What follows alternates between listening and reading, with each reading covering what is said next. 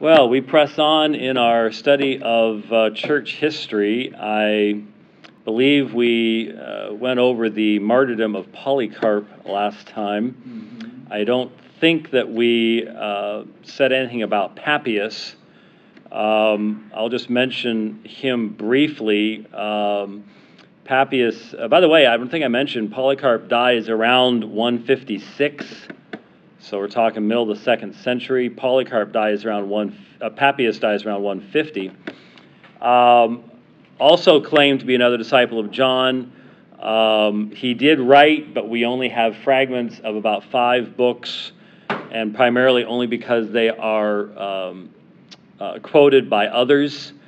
As you'll discover a little bit later on, one of our most important and controversial sources is the church history of Eusebius, who writes around the middle of the 4th century. And Eusebius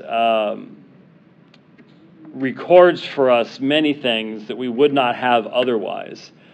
Like I said, he's controversial because exactly how accurate was he, things like that is sometimes difficult to ascertain. But Papias is mentioned by a number of people, so obviously at one point his books had some level of distribution, but very little of them have come down to us, which makes us wonder, of course, how many other people wrote and did not have their writings come down to us in any form at all. There really is, just time itself destroys so much. And then when you have books that may have only been popular within a particular area, if that area is not around Egypt, which is nice and dry and hence good for preserving things, or at least around where the Dead Sea Scrolls were found and things like that, if it's in Italy someplace, well, most parts of Italy, where you get more precipitation, things like that, is much more likely. I even found out, I was really surprised. We've got a cruise coming up, and I'm really disappointed. I discovered only after doing this that they no longer have the formal nights on cruises. The yes in the back was my son, who is going on the cruise and is now very happy he doesn't have to worry about anything overly special for that night. There still is a night where you can dress up and stuff, but it used to be you have these formal nights, and people would rent tuxes and the whole 9 yards. Well, it's one of the main excuses that I used to get my kilts, because most of you know I'm Scottish in my heritage, and so I actually have 2 genuine, not off the rack cheapies from some Scottish novelty shop someplace. My 2 kilts were made at Mackenzie's Menswear in downtown Glasgow, I'll have you know. They are the real thing. And that's exactly right. You go ahead and go like that, buddy, because they weigh about 10 pounds. I mean, I literally have to be careful with the baggage weight allowance because those babies will really put you over. And so on formal nights, I get to wear my kilts, and but the problem was I had them made back when I was a weightlifter. So the kilts have already been fixed. I took them back with me once. Mackenzie's was great for nothing. In 2 days, they totally redid them and made them fit, which is wonderful. But you have these jackets. And so I tried the jackets on a couple weeks ago. It was comedy. They were huge. I could put another person in there with me. And so there's actually a kilt place out in Scottsdale. And so I went out there and I took the 2 jackets I had with me, and I noticed the guy was looking at them real carefully. And so when we got around to sort of bargaining, lo and behold, one of my 2 jackets had no earthly idea, had 2 moth holes in it. Now they were very small. I would never have noticed them. But even here in Arizona, in a closed, space that's hardly ever open, still stuff gets in. And when you look at the papyri, you sometimes wonder, where'd that just one little hole come from? Sometimes it's something like a moth, something like that. There are a bunch of papyri and even vellum manuscripts where you have these very nice round holes, and it's a wormhole. The guy just went straight through, and on each page, you're going to have this perfect one little guy just, munch, straight on through. And so it's really surprising that we have as much as we have when you think about it. Anyway, that was a long way to get around to saying that we don't know much about Papias. And even when you have people quoting other people, I had a recent experience where I had a run-in with quote-unquote Christian media, and you would think Christian media would be nice to you. Not necessarily. In fact, I was invited this week. I had one of the major Christian news websites asked to interview me about a 3 or 4 minute clip from the dividing line that's sort of gone viral, and I declined. I was like, I just can't expect fair treatment from anybody. So I'd rather just do my own program. That way, if you take it out of context, that's your responsibility. But I don't have to be going, no, well, what I actually said was this, blah, blah, blah. So even when someone quotes Papias, I know what it's like when I hear people. Sometimes I'll hear people, they listen to a debate I did or a sermon I did or read a book of mine, and then they say something to me representing what they think I said, and I'm just left going, really? You think that's what I said? Wow, it's scary. So if that happens now, I'm sure it could happen back then too. About the only thing one of the reasons Papias his name comes up is in the debates about what was the apostolic eschatology. What did the apostles teach about eschatology? And of course, eschatology, normally when we use that term, unfortunately in our context, that's almost always just a discussion of the various millennial schemes. Amillennial, postmillennial, premillennial, and the always popular panmillennial. It'll all pan out in the end. But that's not really the extent of eschatology. Eschatology means much more than that. Judgment, the nature of hell. There's a debate coming up again. There's a pretty large movement going on right now of Reformed conditionalists who would wish to, in some way, challenge the traditional doctrine of hell and eternal punishment, not with a universalistic concept, but with a limitation on the time period of punishment. So it's not, well, it has eternal consequences, but not eternal duration. I guess would be the way that they would put it, try to accurately represent them.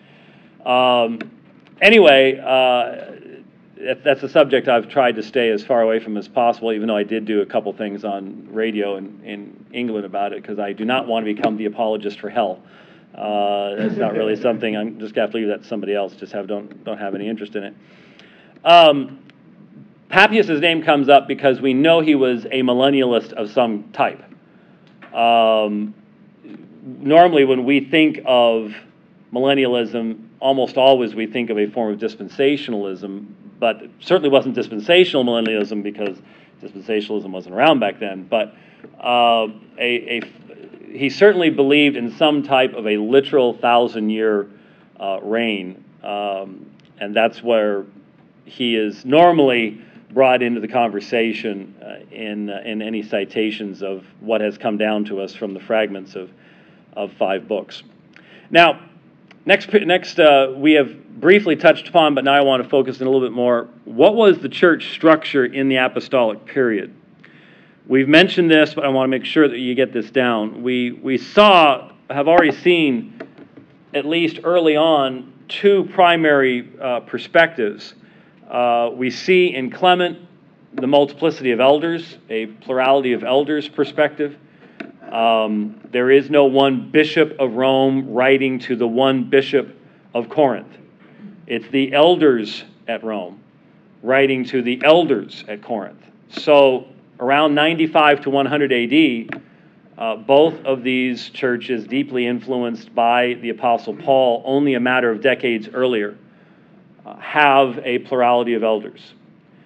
And then we saw, within a decade after that, in Ignatius, we saw both, in the sense that Ignatius and a number of the churches to which he writes now have a monarchical episcopate. Monarch, so mono, arche, one head, monarch, a king-type term.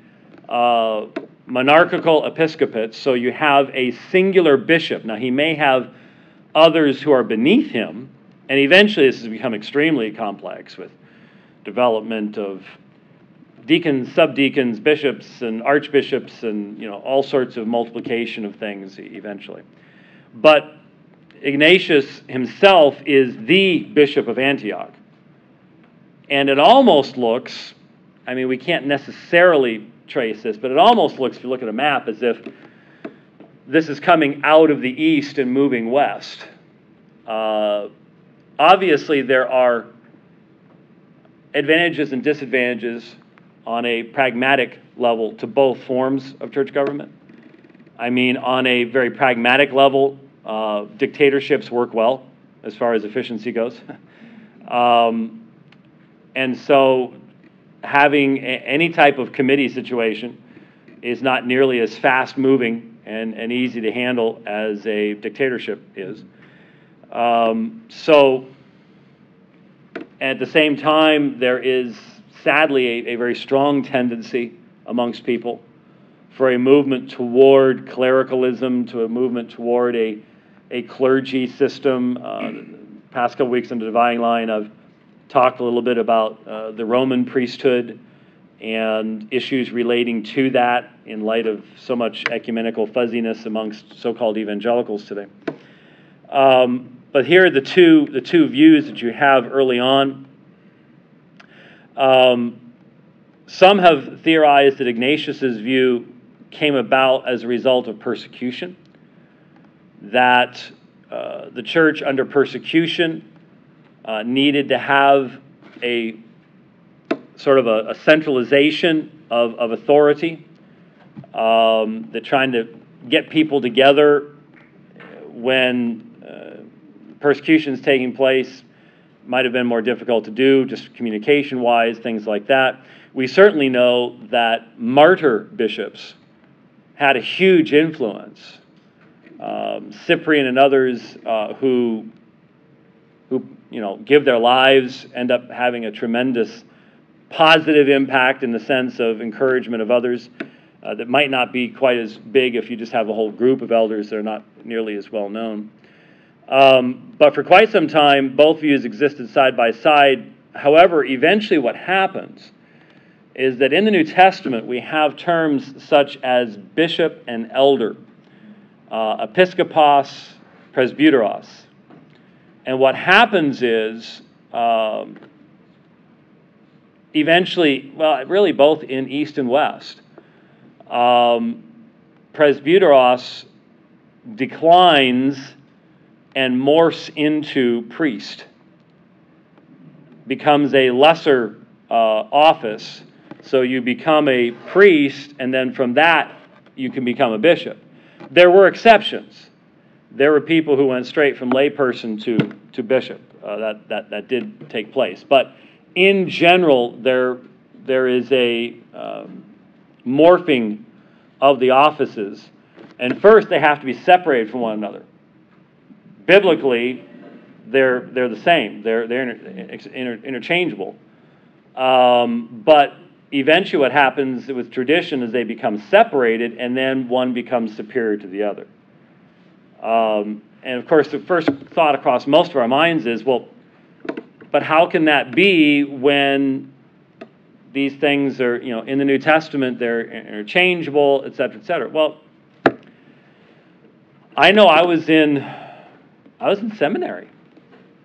I was in seminary before I was challenged to look at the New Testament evidence with somewhat of a less jaundiced or biased eye, and myself recognized that the single pastor deacons that I had grown up with, that's all I had ever known.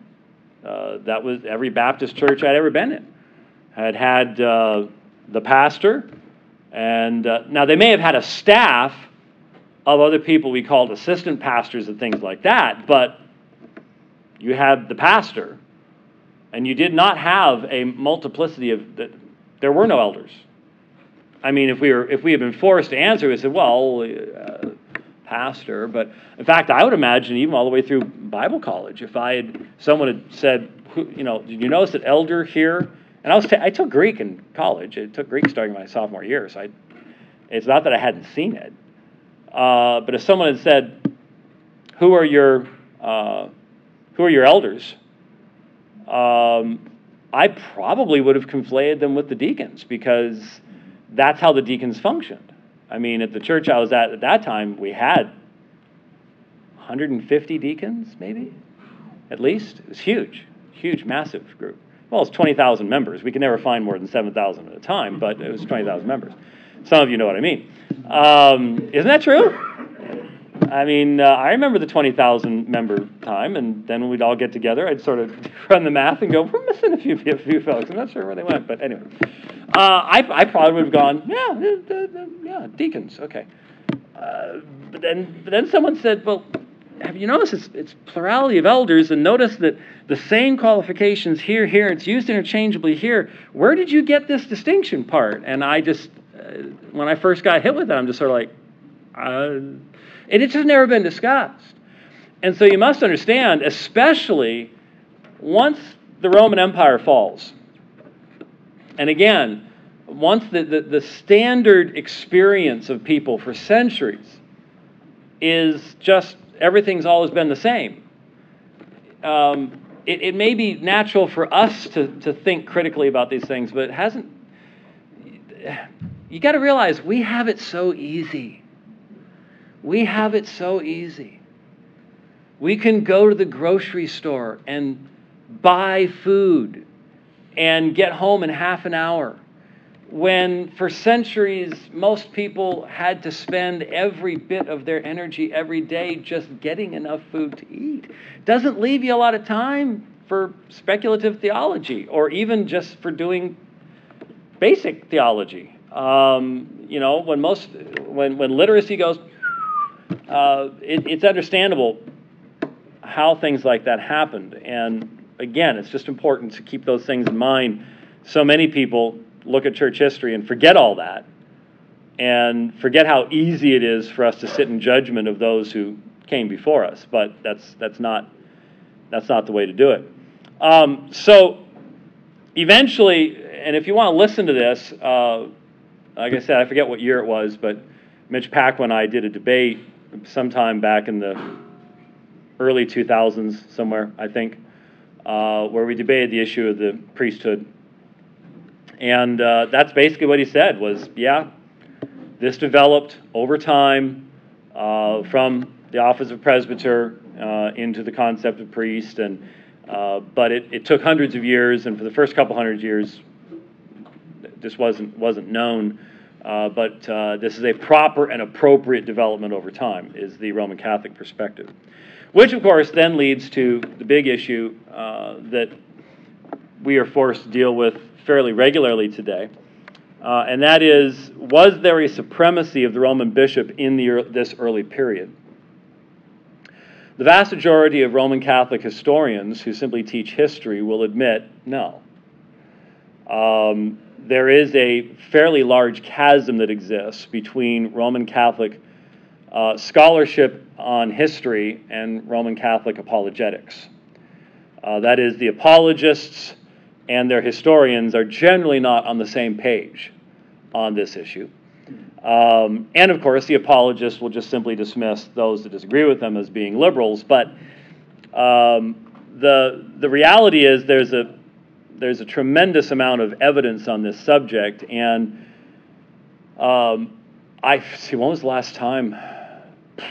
It was the 1990s was the last time that we got a Roman Catholic to debate the subject of the papacy. We've not been able to for nearly 20 years now.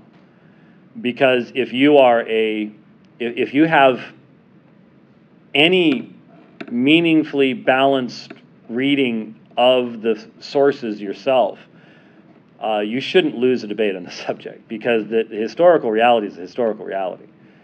And fundamentally, you have to accept the authority of the papacy to then find the basis of the papacy in history. If you don't start with an acceptance of it, and you just look at history, you're going to recognize it for what it is, something that developed over time, that is not apostolic, was not believed in the early church, and that grew in authority century by century up until it reached a certain high point, and then has declined ever since then, and continues in decline. And I would say that Francis has hastened that decline as well, as far as even overall just the realm of the Pope's authority.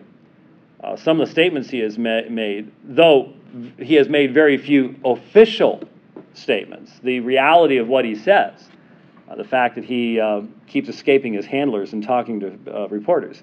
You can just see these Vatican handlers going, "Where'd he go? I thought you had him. Oh no!" He's out talking to CNN. We're dead. This type of thing is going on. Some of the comments he has made have functionally limited the realm of his authoritative claims, even if not officially, functionally. This has taken place. So, we mentioned the Epistle of Clement, often cited as evidence of the authority of the Bishop of Rome in an early period. Here, before the first century is out, the head of the Church of Rome is writing to another church to correct them. See, this is early evidence of the papacy. And yet, when we looked at Clement, we don't find a single bishop. We don't find one bishop saying, "We have the authority to tell you these things because this is the Church of Rome." No, that's not what you find in that epistle at all. Which, if the apostolic teaching was that Peter had been designated by God to be the successor of Christ, the vicar of Christ, this is what you'd expect to find. You need to understand, when you think about what the papacy is claiming, it is an extended series of claims. And the likelihood of the truthfulness of that entire chain of claims is based on looking at each one. So if there's only a 50% chance that the first claim is right, and then only a 50% chance the second claim is right, what is the chance that the whole chain is right? What? 25%. So if there's a 50% for the third and a 50% for the fourth, once you get it down to about 8, you're talking what? Maybe a 2.5% chance at that point, and even lower. So when you look at the claims of the Church of Rome at this point, it starts with this idea that to Peter alone was given the promise of holding the keys of the kingdom. And I remember, I've only been there once, but some of you remember, I think it was 2005, was the one time I've been to Italy. And I've told the story before, I almost starved while I was there. But anyway, that's a long story. Trust me, Olive Garden is not northern Italy. That's southern Italy.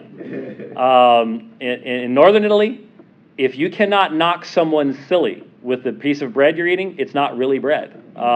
So, I mean, wow. Anyway, but I remember standing in St. Peter's and looking up at the cupola, the big dome, and all the way around the inside of the big dome, in gold, not in gold that you can buy down at the Home Depot, but in the gold you find in the vault of a bank. In Latin is the Petrine promise, Matthew chapter 16. You, Peter, upon you I'm going to build my church, and the gates of Hades will not prevail against that church. And I look up at that stuff, and like I said, debated it many, many times. The Roman Catholic will tell you those words are addressed to Peter, and they are. The pronoun, you are Peter, is singular. And there have been arguments made by Protestants down through the years that aren't the best arguments. Petros and Petra. Well, there's a difference between the two, and one means little stone, one means big rock. Maybe, but doubtful. Probably pushing that one way too far. The reality of Matthew 16 is that Jesus says to Peter, you are Peter, and upon this rock. Now, if I'm talking to you, I'm not going to switch from using a pronoun of you to then using a different pronoun, this. That doesn't make any sense. And the reality is the text never changes focus from who Jesus is. Because what had Jesus just asked? Who do you say that I am? And Peter's response is, you are the Christ, the Son of the Blessed One.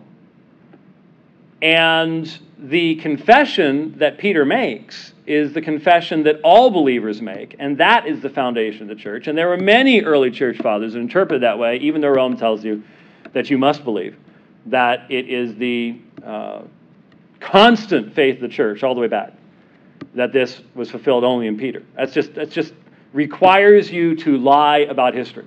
And I've heard Roman Catholic apologists say that. I've heard Roman Catholic apologists, I remember Tim Staples say, every church father. It's like, what? No, I can give you church father after church father after church father after church father that interpreted Matthew 16 differently than you did. In fact, the first one to interpret that way was the Bishop of Rome, Stephen, who was called imperious by other people. In fact, Firmilian, at the time of Stephen's bishopric, referred to him as Pontifex Maximus. Now, some of you have heard that term, Pontifex Maximus. That is an official title, the Bishop of Rome today. But you need to understand, when Firmilian called Stephen Pontifex Maximus, that was one of the most insulting things that Firmilian could have ever said to him. Because everybody knew that Pontifex Maximus was the pagan priest of Rome, not the Christian priest. He was the chief pagan priest. And so to call someone Pontifex Maximus was to slap them across the face. What an irony that about 1,500 years later, the Bishop of Rome adopts that pagan title as his own, when initially it was a massive insult. So there's just so much we can get into. When we talk about Cyprian, we'll see in the middle of the 3rd century that the North African bishops and Stephen, they butt heads. And that the deacons at the Church of Rome wrote to Cyprian and called him Pope. The term had not yet, it's Pope, is this Papa, it means father. It had not yet come to mean what it comes to mean at a later period of time. And so there's just so much development over time. And that first Matthew 16 passage isn't talking about Peter as the foundation of the church. So it collapses at that point.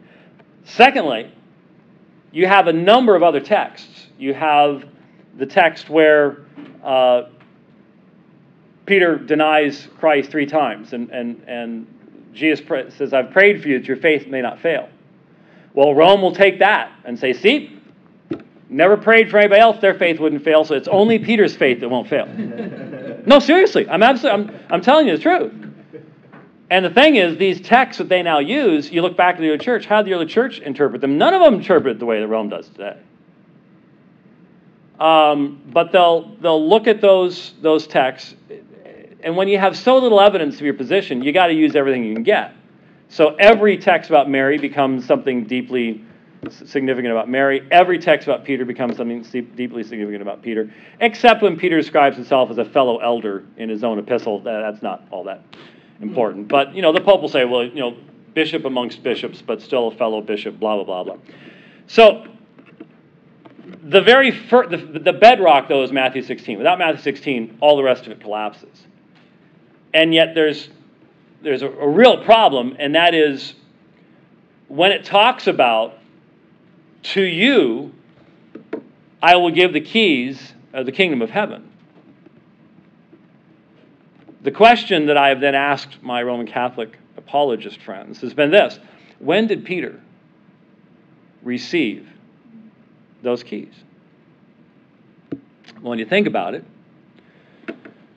there's only two possible answers that can be offered to that. The safest is it is not recorded in Scripture. It's not recorded in Scripture. So Matthew records the promise of giving the keys only to Peter, because the modern Roman Catholic theory is, well, all the apostles have them in a sense, but only under the headship of Peter. Peter has the keys of the kingdom of heaven in a sense that no one else ever has them. That's foundational to the whole idea of what the Cathedra Petri is, the seat of Peter. And in Roman Catholic theology, that Cathedra Petri is what the Pope sits upon. And that's what gives him the authority that he has. Interestingly enough, as we said, when we get to Cyprian here in a few weeks, Cyprian said every bishop sits upon the Cathedra Petri. Every bishop is the successor of Peter. Anyway, but if you say that, then the very foundational establishment of Petrine primacy, the New Testament writers didn't consider important enough to actually record for us. Just a promise, not the fulfillment. What's the only other option? Is there anything else in Matthew's gospel that might tell us where Peter received these keys? There is one other text, remember? Matthew chapter 18, where Jesus specifically says, I give to you the keys of the kingdom of heaven. There's only one problem. If you look at Matthew chapter 18, it's all the apostles together that receive this authority, not Peter alone.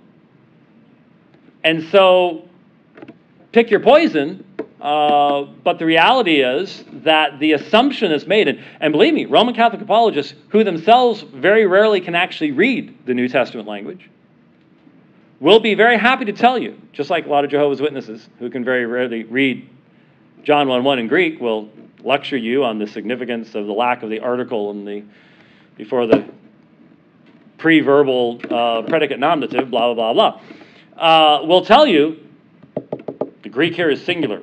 Peter, Sue, you. It is. So when was it fulfilled? And almost none of them have ever thought about that. Now, obviously,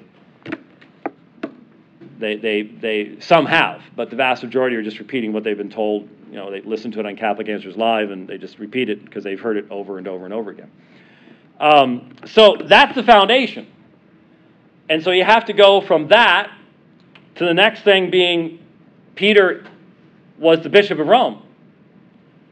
There's all sorts of reasons not to believe that. When Paul goes to Rome, what does he say? Everyone's left me. This person's gone there, that person's gone there. If he's in Rome, where's Peter? Where's the bishop? Everyone's left me. That wouldn't be a good thing. Now, there's lots of traditions later on that Peter went to Rome, but there's also traditions that what did Peter himself say? Paul's the apostle to the Gentiles, Peter's to the Jews. And his epistolary literature says he's gone to Babylon. Now, so Oz code word for Rome. Could be. But there were Jewish groups elsewhere that would fit into that description as well. We just don't know, but you have to believe that. You have to believe Matthew 16 is about Peter. He went to Rome. He became the first bishop. He then passes his authority on to the next bishop. And here's where the problem is. There was no singular bishop of Rome until about 140 AD. And believe me, Peter's been gone for 80 years. So how in the world do you have this succession of this one specific office for 80 years when nobody believes that there's a single bishop there?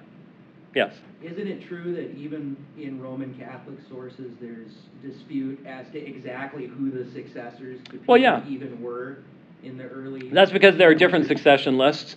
Once succession lists begin to develop, there are differences between them.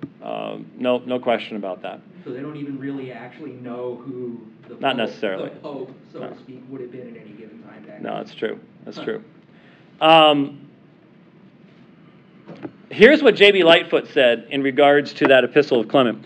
There is all the difference in the world between the attitude of Rome towards other churches at the close of the first century, when the Romans as a community remonstrate on terms of equality with the Corinthians on their irregularities, strong only in the righteousness of their cause, and feeling as they had a right to feel that these councils of peace were the dictation of the Holy Spirit, and its attitude at the close of the second century, so only 100 years later, when Victor, the bishop, excommunicates the churches of Asia Minor for clinging to a usage in regard to the celebration of Easter, which had been handed down to them from the apostles, and thus foments instead of healing dissensions. Now, let me just stop right there.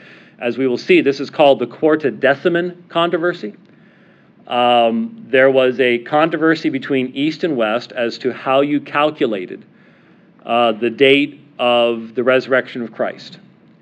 And about 180 A.D., Victor, the Bishop of Rome, thinks this is so important that he excommunicates the Eastern churches. Now, no one takes him seriously, and Irenaeus remonstrates with him and says, you're a hothead, cool your jets. But his point is there's this huge difference, even in 100 years, between the epistle to the Corinthians, around 95, and Victor in 180. Even this second stage, he continues on, has carried the power of Rome only a very small step in advance towards the assumptions of a Hildebrand, or an Innocent, or a Boniface, or even of a Leo. These are obviously famous bishops of Rome. Hildebrand, Innocent, Boniface, more modern. This millennium. Leo is 5th century. But it is nevertheless a decided step. The substitution of the Bishop of Rome, this is very important, the substitution of the Bishop of Rome for the Church of Rome is an all-important point.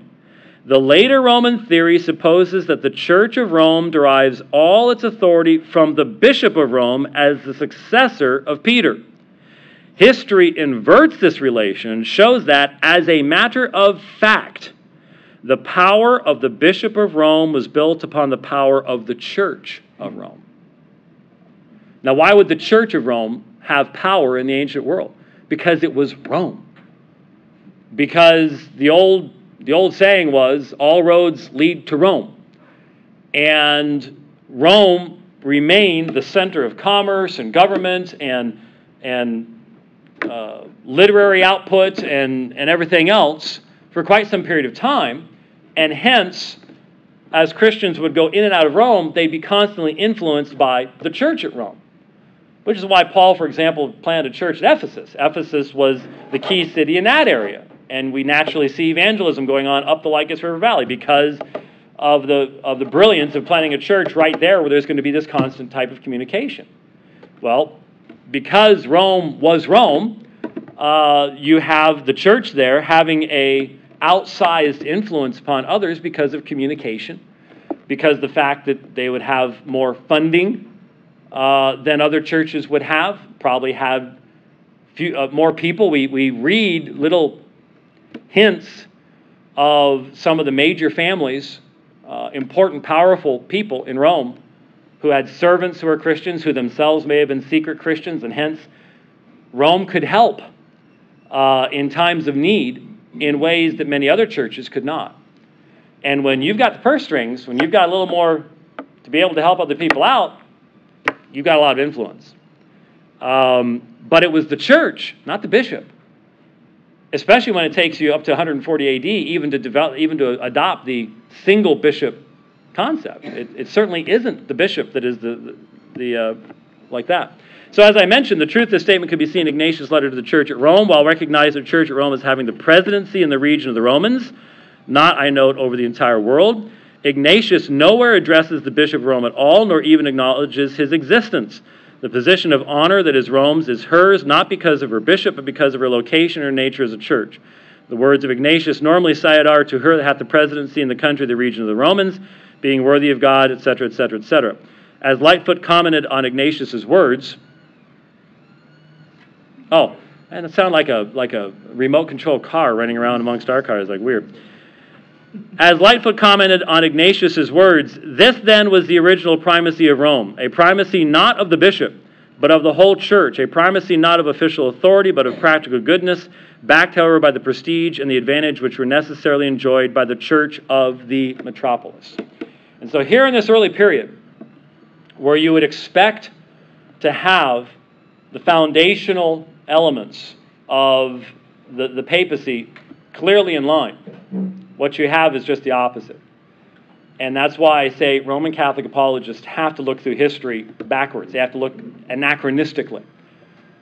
Because the reality is the papacy did develop, and it did not develop based upon apostolic teachings that then became better understood over time, blah, blah, blah, blah. There's a lot of history involved. Just looking at a map. Real quickly, when you think of, if you look at a map and you divide the Mediterranean world down the middle, on one side you have Rome. On the other side you have Constantinople, Jerusalem, Antioch, Alexandria. What do you have over here? You have multiple cities that claimed as the founders of their city, their churches, apostles. To the west you had one. Look at the modern Roman Catholic system and the modern Eastern Orthodox system. What's the fundamental designation of each? Monarchy, Pope, multiple patriarchs, equality between the patriarchs. Where did it come from? Geography. It's a historical development over time. It's not a New Testament thing. It's development over time. So with that, starting not next week, but and then not the week after that, but then the week after that, I guess. Sometime in September, before I head to New Zealand and Australia, next section, persecution. And there actually are some videos on this. Maybe I can track down. We haven't done a video in forever. But that doesn't really record well for the series either. So, yeah. Anyways, persecution, extremely important issue. And you know what? More so for us than it's been in a long time. To be honest with you, I'll have to admit. If you heard in California, Ninth Circuit just said that religious counselors cannot tell young people that homosexuality is wrong. Cannot say you need to change your behaviors and your attitudes. That's Ninth Circuit saying, we are the high priests of Moloch. This is a secular nation. You are bad people. And by the way, we're under the Ninth Circuit. Just so you, Ninth Circus more often, but yeah. About private religious Yep. Totalitarianism, knocking at the door and prying the lock right now. It's happening. All right, let's close the time with a word of prayer. Our gracious Heavenly Father, we do thank you once again for this time, and we do ask that even as we look at history, that you would cause us to drive deeper into your truth, into your word, that we might be ready with a word to those to whom we speak as we proclaim the gospel in this very dark world. We ask that you would be with us now as we go into worship. May you be honored and glorified in all that takes place. We pray in Christ's name. Amen.